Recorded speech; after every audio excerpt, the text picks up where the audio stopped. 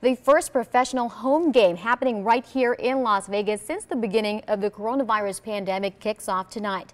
The Lights battle Reno in an in-state rivalry for the ages over at Cashman Field. And that's where we find 13 Action News reporter Sean Delancey live with the changes in place to keep people safe. Sean? Hey, good morning, Nina. Major sports are back in Las Vegas. The Lights will take on Reno right here at Cashman Field in just a matter of hours, attempting to bring a little bit of normalcy back to Las Vegas. The key there is a little normalcy.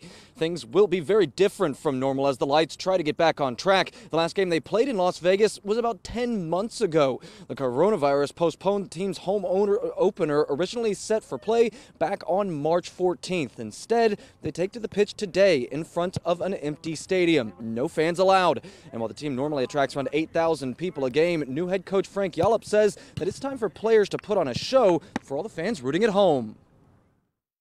Let's go and pretend there is a crowd there, because we do know that fans are going to be watching on TV, and we want to give them, something to cheer on. And if we play well and get some chances and really have a good game, then that's what they want to see.